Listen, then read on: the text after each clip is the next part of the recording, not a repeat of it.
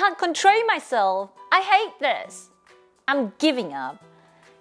You know, when I was a child, I felt that a lot. And even as an adult, that happens a lot too. So I started thinking about why am I feeling this way? Then I discovered that all these negative feelings and emotions in our mind can actually be replaced by a moment of peace if we learn about mindfulness. All right, my excellent kids, you ready for this? I Am Peace, a book of mindfulness by Susan Verne, art by Peter H. Reynolds. There are times when I worry about what might happen next and what happened before. The thoughts in my head are like rushing water, and I feel like a boat with no anchor being carried away. I give myself a moment, I take a breath, and then I tell myself, it's all right. I feel the ground beneath my feet and steady myself and start to notice the here and the now. My thoughts begin to settle. My mind begins to clear.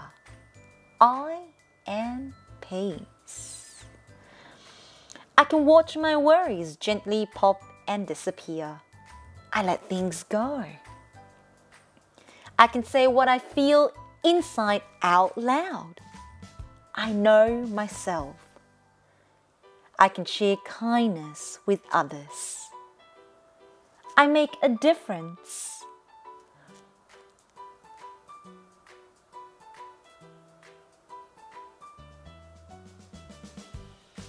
See? What is the child growing? I can hug a tree and thank it for its beauty and strength.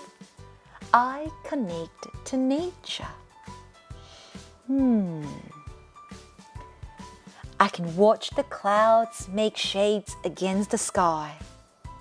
I know wonder.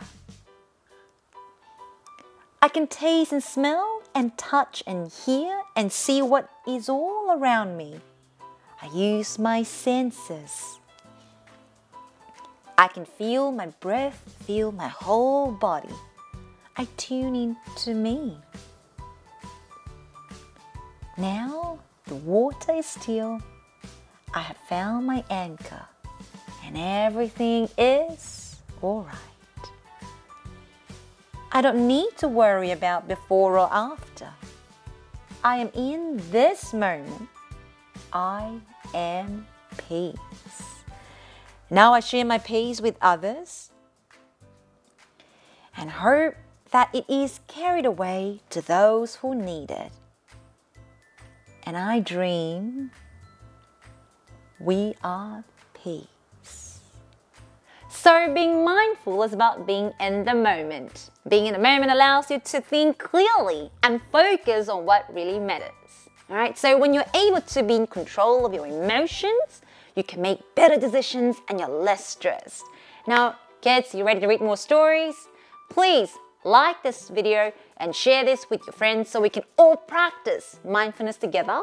And also, leave us a message, a comment to tell us a book that you'd like us to read to you.